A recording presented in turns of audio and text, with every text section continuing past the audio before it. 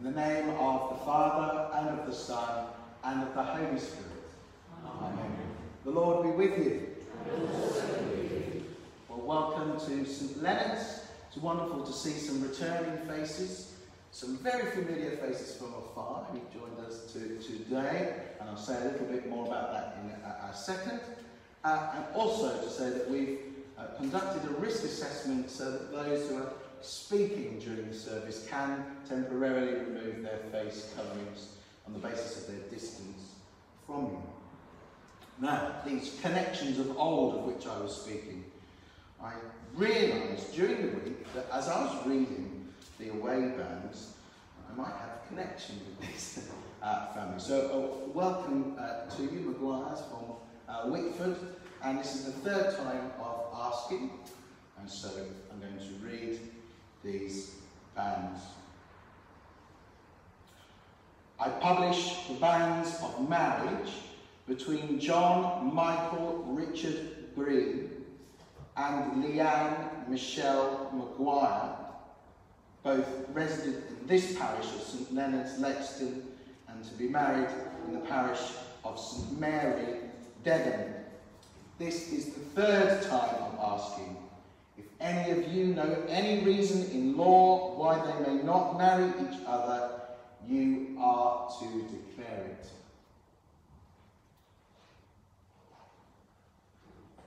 Well, that's an excellent sign. And I hope you don't mind me. Could I ask you just to stand, John and Leanne? I'm sorry. We just would like to say it's wonderful to have you here in the parish and here with us today. And we're just going to pray for you if that's okay. Heavenly Father, you blessed marriage with your Son's presence at the wedding of Cana. We give thanks to you for all those who commit themselves to each other, and especially today to John and Leanne. We ask that their life together may continue to be a blessing on all those around them, and that their wedding will be a day of joy. We ask this in the name of that same Son, Jesus Christ, our Lord. Amen. Fabulous. What better way to begin a service? We're going to pray in a moment together the prayer of preparation. Almighty God, to whom all hearts are open, all desires known, and from whom no secrets are hidden, cleanse the thoughts of our hearts by the inspiration of your Holy Spirit, that we may perfectly love you and worthily magnify your holy name, through Christ our Lord. Amen.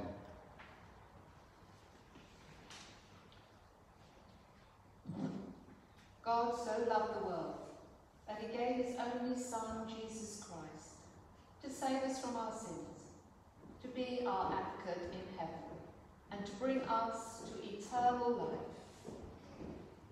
life. Let us confess our sins in penitence and faith, firmly resolved to keep God's commandments, and to live in love and peace with all. Most merciful God, Father of our Lord Jesus Christ, we confess that we have sinned in thought, word, and deed. We have not loved you with our whole heart. We have not loved our neighbours as ourselves. In your mercy, forgive what we have been. Help us to amend what we are, and direct what we shall be, that we may do justly, love mercy, and walk humbly with you, our God. Amen. Mighty God, who forgives all who truly repent, have mercy upon you, pardon and deliver you from all your sins, confirm and strengthen you in all goodness, and keep you in life eternal, through Jesus Christ our Lord. Amen. And as we remain seated, we say together the Gloria. Glory to God in the highest, and peace to his people on earth. Lord God,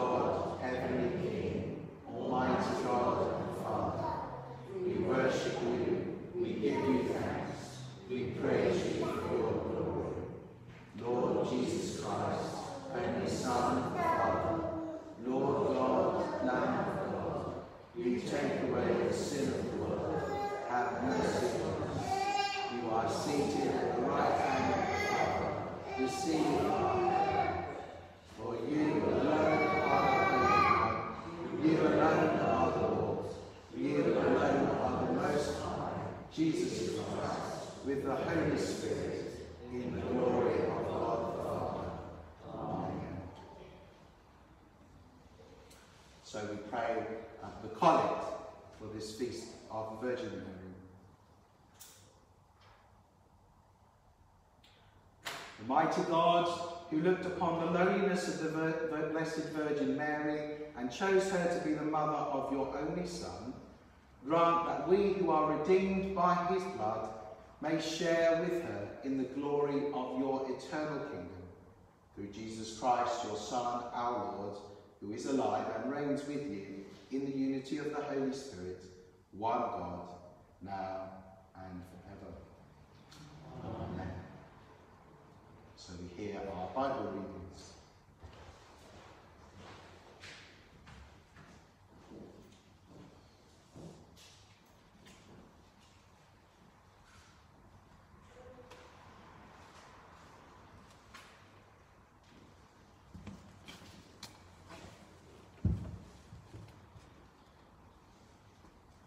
The first lesson is from Isaiah 61, starting at verse 10.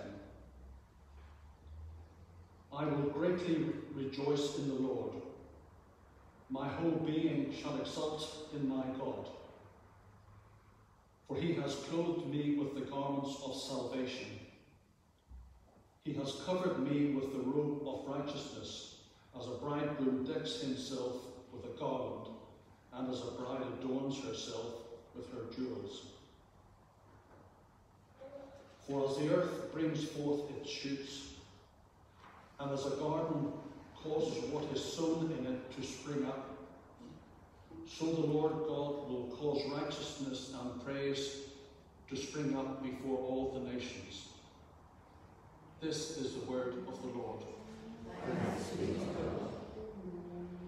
The second reading is from Galatians chapter 4, starting at verse 4. But when the fullness of time had come, God sent his Son, born of a woman, born under the law, in order to redeem those who were under the law, so that we might receive adoption as children. And because you are children, God has sent the Spirit of his Son into our hearts, crying, Abba, Father. So you are no longer a slave, but a child, and if a child, then also an heir through God. This is the word of the Lord. Thanks be to God.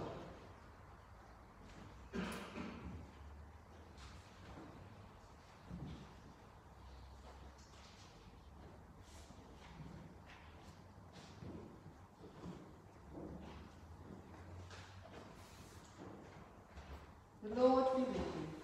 And also with you. Hear the gospel of our Lord Jesus Christ, according to St. Luke. Glory to you, O Lord. And Mary said, My soul magnifies the Lord, and my spirit rejoices in God my Saviour. For he has looked with favour on the lowliness of his servant. Surely, from now on, all generations will call me blessed. For the Mighty One has done great things for me, and holy is his name. His mercy is for those who fear him from generation to generation. He has shown strength in his arm. He has scattered the proud in the imagination of their hearts. He has brought down the powerful from their thrones and lifted up the lowly. He has filled the hungry with good things and sent the rich away empty.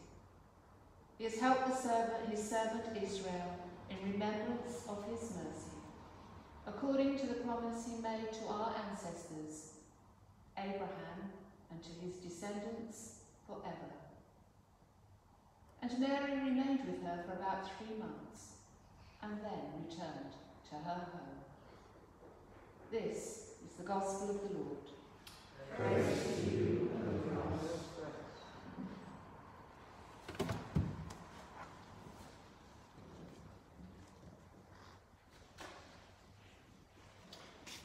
May I speak in the name of the Father, and of the Son, and of the Holy Spirit.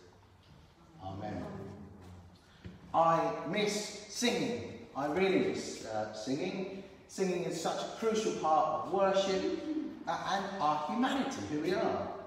Much of the Bible was sung and is intended to be sung, and the Canticles of Luke are songs. And among them, we have this very great song, the Magnificat. And yes, I believe that Mary really did sing the Magnificat. I don't think she spoke it. I think she sung it. Because she had already said yes to God. She said yes to a life of pain and joy, of sorrow and service, of salvation and hope. And from the awe of that, flows a song. Now the Bible tells us that Mary found favour with God. She bore the Son of God, no less, in her womb. She is blessed among women. It tells us that she said and lived out this. She said, "Here I am, the servant of the Lord. Let it be with me according to your word." So we must learn. We need to learn from Mary's faith, from her humility, from her obedience, and crucially, I think, from her thoughtfulness. Mary is always relevant. Those separated from their loved ones dying of COVID have in Mary a friend who watched from an enforced distance as her son died. A sword indeed pierced her soul. But I wonder, when this song was first sung, how Mary's voice sounded. Was it strong and joyful? Did it falter? Was it the voice of a girl, or the voice of a confident woman? A song needs a singer, and Mary herself, I think, is critical to the full beauty and power of the Magnificat. Mary was very probably a teenager, a young teenager. She was pregnant, she was unmarried at crucial moments in the story. As a woman, she had little power in her society. And as a teenager who was pregnant outside of marriage, she was in very grave danger. She might even have been stoned to death. She was young and inexperienced, facing up to the prospect of giving birth at a time where hospital care didn't exist and where mother and baby mortality was very high. And yet, when God calls upon Mary to carry Jesus in these circumstances, she says yes. What a ridiculous thing to say. What a ridiculously beautiful thing to say. Yes in faith and obedience and wonder, but also don't forget, yes in great perplexity and fear and trembling. Now I wonder, if we're being honest with ourselves, how many of us are willing to say yes to God even when uncertainty and worry surround us? Mary says yes as a lowly, powerless young woman. She agrees to something that will put her in grave danger. And we know, moreover, that she was a profoundly reflective person. She pondered the risks, I'm sure. And she said, yes, here I am, the servant of the Lord. Let it be with me according to your word. Yes, God, yes to what will be. I trust you. That is what she said and did. And of course, that yes was also a yes to becoming a refugee as the Holy Family fled deadly violence in the Middle East. Now, how blessed they were not to try to flee to contemporary Britain and suffer the hardness of heart, the contempt, the demonising, the mawkish media interrogations, and the flouting of maritime law that we reserve for those so desperate that they try to cross deserts and seas. Now, in the Magnificat's music is the justice and love and compassion that we are called to as Christians. And that timeless song weaves together the past and the present and the future. So you have these phrases and resonances from the Old Testament, and you have this image of God's kingdom finally fully realised. Interestingly, the past tense is used to describe the future. If you think about it, he has put down the mighty from their seat. Not sure that's quite happened yet. But the Old Testament prophets used to speak in that way, and that's because they were so certain of God's promises, they'd speak of them as already accomplished. So Mary's song describes this turning of the world upside down. And Mary knew as she sung that this had already begun because, ridiculously, God had looked with favour on her in her loneliness. He had asked her, of all people, in all places. So knowing the singer enhances the meaning of the song. It's that person that sings of this great upturning. God has brought down the powerful from their thrones and lifted up the lowly, filled the hungry with good things, not the deserving hungry, the hungry with good things, and sent the rich away empty. He has scattered the proud in the thoughts of their hearts. What this means is that God's kingdom, it doesn't entail some sort of levelling out of power and wealth and pride to a healthy average or a happy medium. It means this, a complete upturning. The lowly lifted up. The refugee from violence welcomed with honour. The power obsessed and corrupt and deceitful utterly humbled. And read on through Luke and Acts, and you'll see that made real in Jesus' ministry and the ministry of the apostles. And look for the kingdom of God breaking in around you now, and it is, and you will find glimpses of the very same thing. Now, the pandemic continues to show us the injustices of our world. It has laid some of them bare. Those who were forgotten in some care homes, those who are reviled for whatever reason, those unable to access medicine, those seeking safety through various methods. COVID is clearly bringing a change to the world and to the church, but we cannot assume that change will be for the good, and that's why we need this song. Faced by change, are we going to collapse in alarm? Are we going to retreat to self-interest? Are we going to find the most convenient scapegoats? Are we going to grab what we can and hunker down? Or are we going to sing? Are we going to sing Mary's song and feed the hungry? And I believe passionately that one of the wonderful things about music, ordinary everyday music, is that if you sing a beautiful melody, people will join you. This stuff is beautiful. We need to sing it with our lives, and people will join us. But, as with all the best songs, there's a bit of a tricky bit in here. And it's a bit that I get a bit worried about. And that's this. Are we willing to consider that there might actually be pride, or lust for power, or a desire to grab material things in me, in us, in our families, in our churches, in our institutions, in our nations? When we sing that song, are we willing to be humble and open ourselves to give, to repent, to share, to see the error of our ways, so that we can see those promises made real?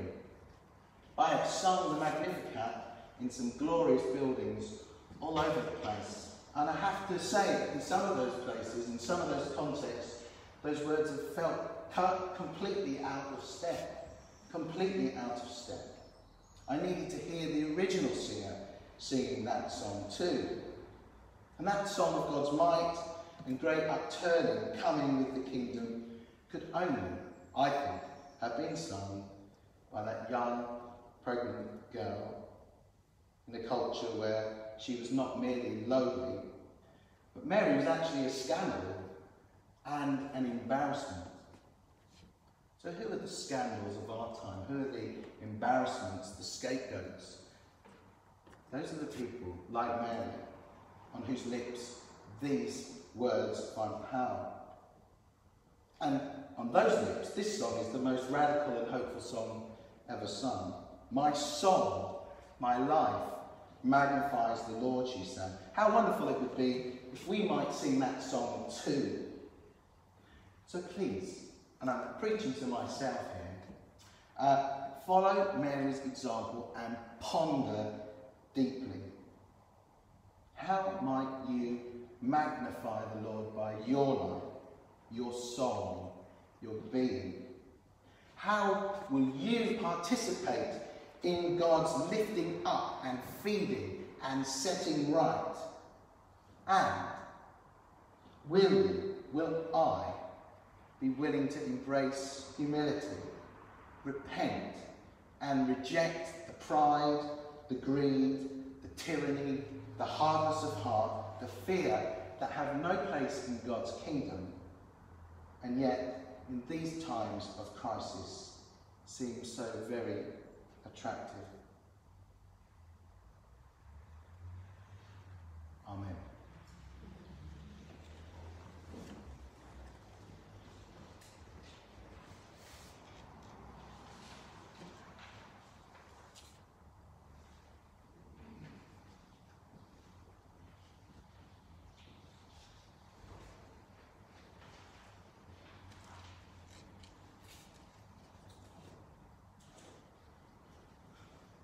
And so, as we remain seated, we say together the words of the Creed.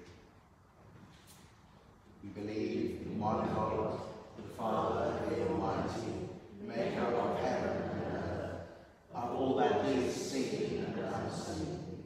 We believe in one Lord, Jesus Christ, the only Son of God, eternally begotten of the Father, God from God, light from light, true God from true God, begotten, not made, of one being with the Father, who in all things were made. For us and for our salvation, he came down from heaven, was incarnate from the Holy Spirit and the Virgin Mary, and was made man. For our sake he was crucified under Pontius Pilate. He suffered death and was buried. On the third day he rose again, in accordance with the Scriptures. He ascended into heaven and is seated at the right hand of the Father. He will come again in glory to judge the living and the dead, and his kingdom will have no end.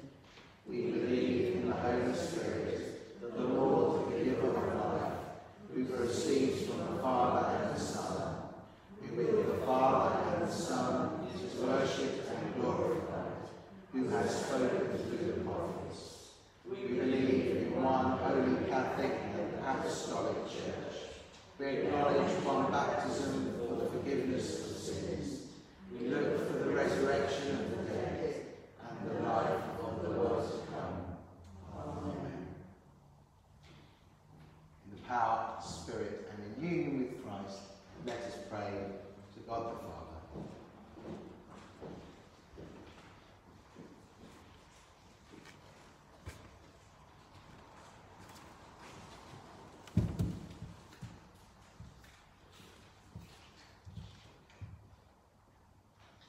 As we gather this morning as the Church of God, the body of Christ, let us be still and feel him with us as we pray.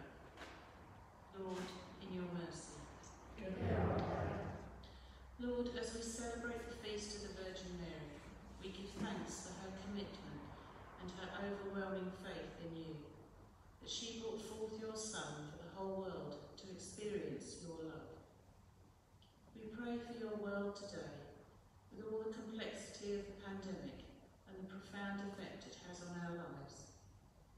Help us to look to you for guidance and strength, to work together for the good of all. We give thanks to you, Lord, for the forgotten army. May we never forget all that they gave for all of us, as we celebrate the 75th anniversary of the victory in Japan and the end of the Second World War. Lord, in your mercy. church leaders, bishops, clergy and laity, that your Holy Spirit will fill them afresh today, enabling them to spread your good news with joy in their hearts. We give thanks to you, Lord, for the ministry team here at St Leonard's, particularly thinking of Matt, Sean, Martha and James as they prepare for a very well-earned rest. May they find refreshment and renewal in you. And we hold before you Maggie and Jackie as they continue to work towards their priesthood. We give thanks that we can reach beyond the four walls of this building using social media and pray for all who come seeking. Lord, in your mercy. Lord, we thank you for the joy of human love shared in our homes, places of work, hospitals and care homes. May there always be time for the warmth of loving concern and the comfort of being valued. We pray for all young people receiving A-level and GCSE results at this time. We ask that you be with them as they discern the next path on their journey. Help us to encourage and support all who are learning with generosity and trust. Lord, in your mercy. Lord, we pray that your Holy Spirit will fill the lonely, all those whose lives are affected by frailty, pain or illness, and thinking of all those who are awaiting surgery or results from tests. And we give you thanks, Lord, for all who care for others. We pray for all those who have asked for our prayers this week.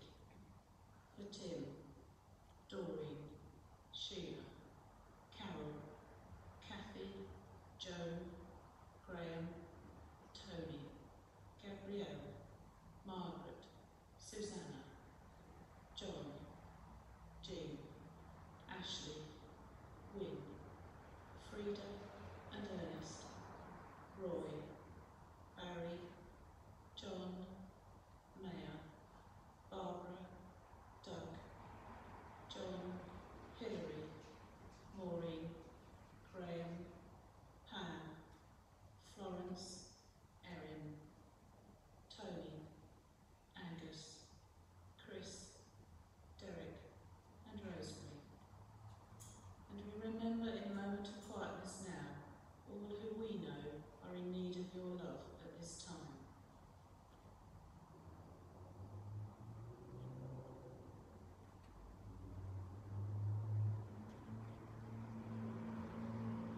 We ask that your love will enfold them all, your peace will calm and refresh them, and your healing will bring them tranquility and hope. Lord, in your mercy. Lord, we pray for those who are dying and those who care for them, all who have come to the end of their earthly life, especially any who are unprepared. And we think, Lord, of those who have recently died, for Paul Harmon, Maureen Mills and Maureen Thornton, and all those known by you, Lord. We call to mind those whose anniversaries fall at this time, and we ask that you be with the family and friends of all who mourn their loved ones' parting. May they rejoice in the love they share together and be strengthened by your love. Lord, in your mercy. Lord, the full extent of your love for us is so much greater than we can ever imagine. We pray that with your grace, we, like Mary, may magnify the Lord and share his love with others and be disciples in our lives.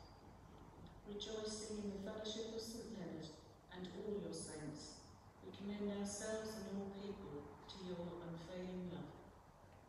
Merciful Father, accept these prayers for the sake of your Son, our Saviour, Jesus Christ. Amen.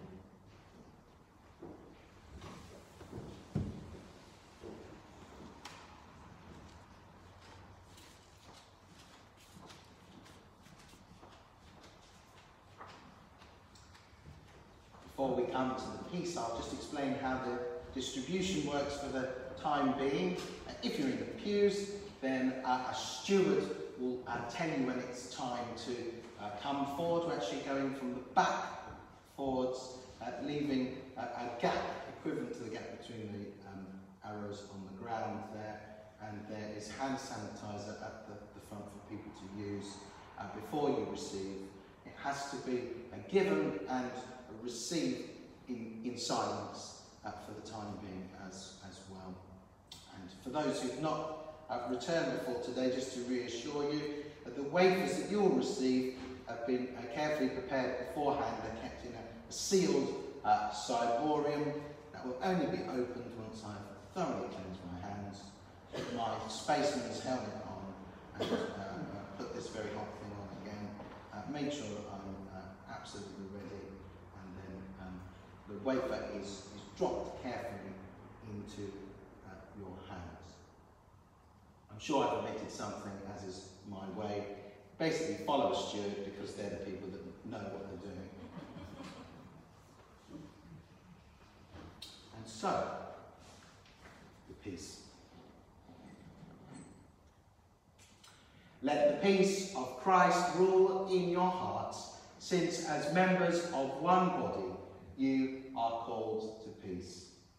The peace of the Lord be always with you. And also with you. Let us offer one another a sign of peace. Peace be with you. Peace be with you there at home. Peace be with you, sir.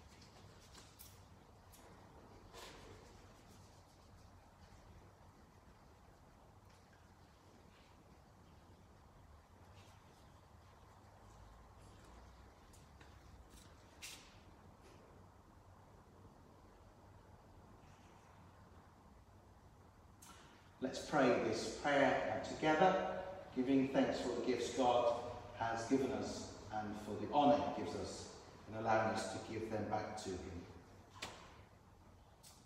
Blessed be God, by whose grace creation is renewed, by whose love heaven is opened, by whose mercy we offer our sacrifice of praise. Blessed be God forever.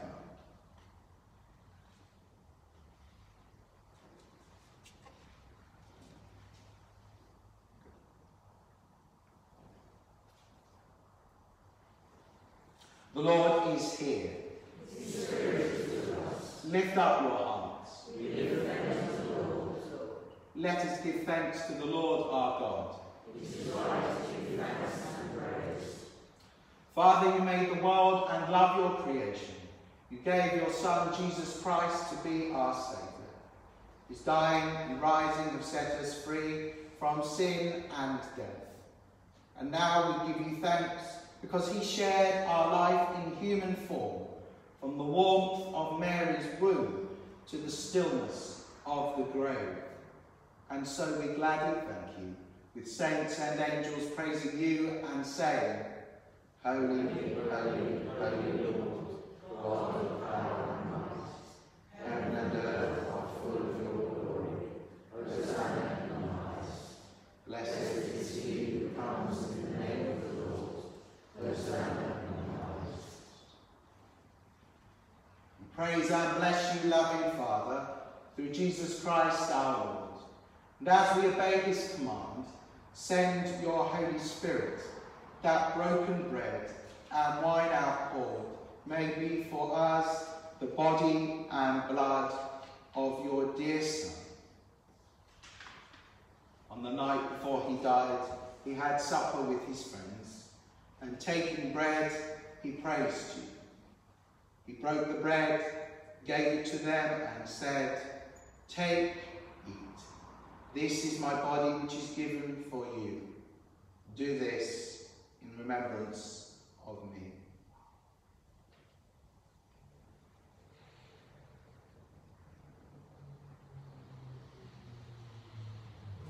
When supper was ended, he took the cup of wine. Again, he praised you, gave it to them, and said, "Drink this, all of you. This is my blood of the new covenant, which is shed for you and for many for the forgiveness of sins. Do this as often as you drink it in remembrance of me."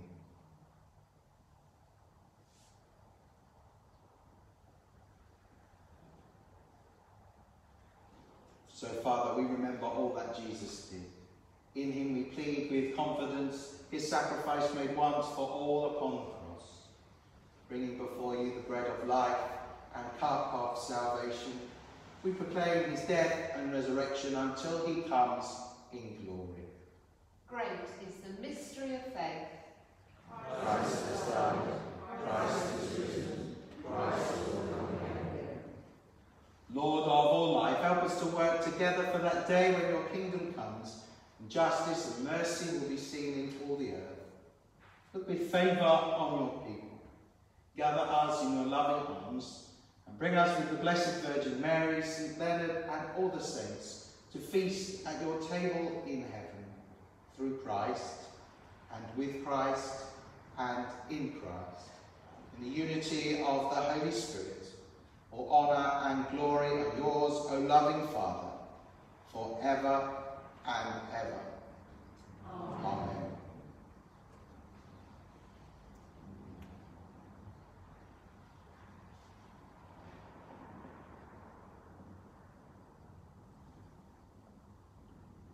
Rejoicing in God's presence here among us, as our Saviour taught us, so we pray. Our Father, who art in heaven, hallowed be thy name. Thy kingdom come, thy will be done, in earth as it is in heaven. Give us this day our daily bread, and forgive us our trespasses, as we forgive those who trespass against us. And lead us not into temptation, but deliver us from evil. For thine is the kingdom, the power, and the glory, forever and ever. Amen. We break this bread to share in the body of Christ. Though we are one body, because we all share in one bread. Lamb of God, take away the sin of the world, have mercy on us. Lamb of God, you take away the sin of the world, have mercy on us. Lamb of God, you take away the sin of the world, grant us peace.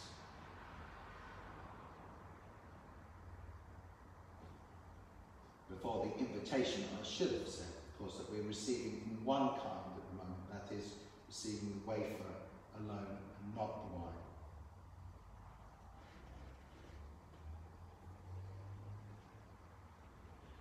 Jesus is the Lamb of God who takes away the sin of the world.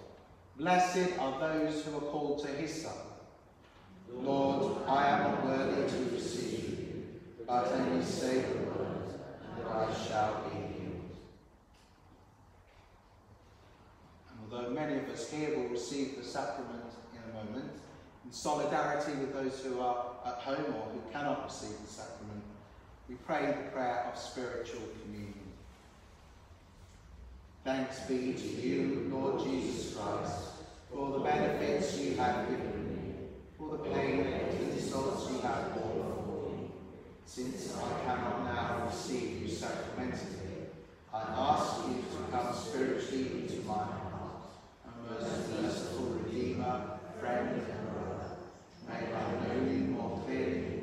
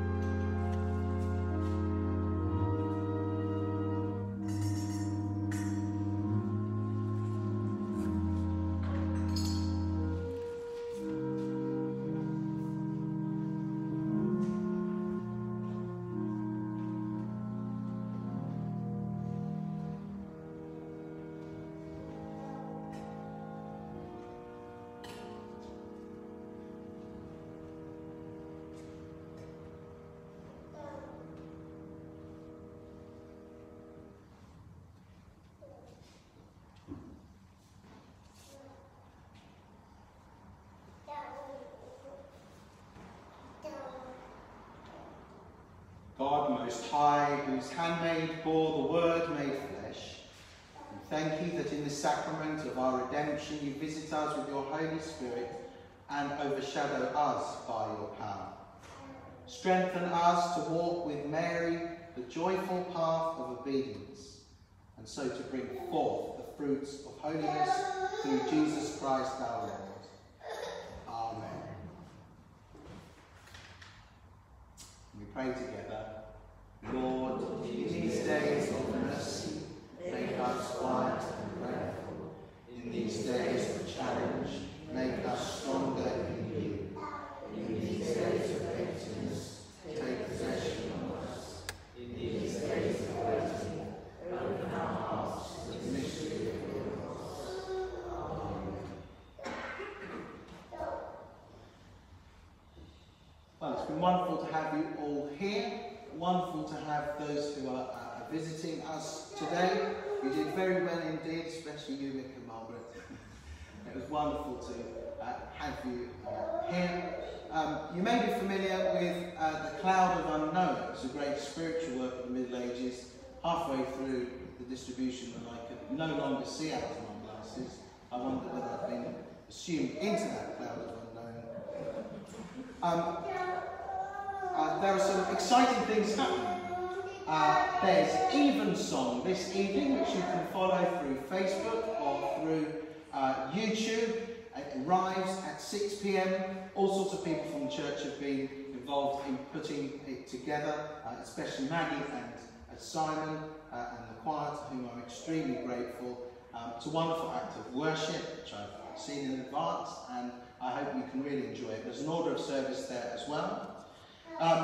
The school holidays are sort of grinding on, and this is the point where people think, well, what can I do with the kids now? Well, we have created a treasure hunt, which you can find in the weekly news sheet and also up online. It's actually suitable for adults. I think, if I ever move on to another parish, you should give this treasure hunt as a test to your new incumbent.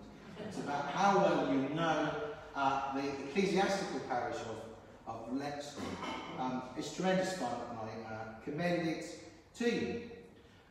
Also tremendous fun is the electoral roll and the annual church meeting. I'm not joking, it's been great fun this week getting things ready. So, if you are on the electoral roll, you don't need to do anything. If you'd like to come onto the electoral roll, there's an explanation in the email and also a form at the back. The 23rd of August is the deadline. There are the notices that are required for the APCM up now. It's the annual church meeting, as well as forms for church wardens, PCC membership and deanery synod representatives. Again, you can read about that in the email. If you need a hard copy, there will be at the back of church at the end of this service. Just ask a steward. And finally, the one thing I really do miss, even more than singing, is the chance to chat to people and socialise to people. And it really grieves me that it's not possible to do that at the moment. We have to keep a regular eye on what we're doing to ensure that we're abiding by our risk assessment and what's asked of us. I'm afraid that does mean that we must keep the paths in church and outside clear and flowing and moving. And so this is still not yet an appropriate place for us to socialise. I know that brings great pain and irritation, not least to myself, but I need to just ask, please, that we keep the paths clear and moving, especially between the 9:45 and 11 a.m. service.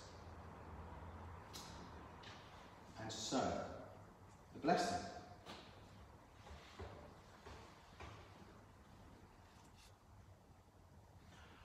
Christ, the Son of God, born of Mary, fill you with his grace to trust his promises and obey his will.